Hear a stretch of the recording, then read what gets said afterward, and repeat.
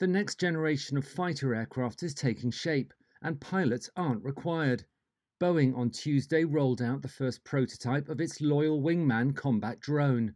The aerospace giant says mass production could begin by the middle of the decade. It won't fly into battle alone, though. The jet will operate in swarms of up to 16, assisting and protecting the remaining manned aircraft.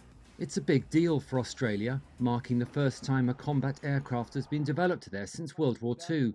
Prime Minister Scott Morrison hailed the development. We've made an initial $40 million investment with a strong local supply chain.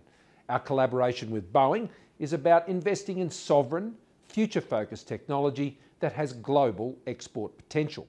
Australia may be the first customer, but the US and UK Air Forces are interested. That's as air forces around the world turn to drones. They're cheaper and don't mean putting a pilot in harm's way.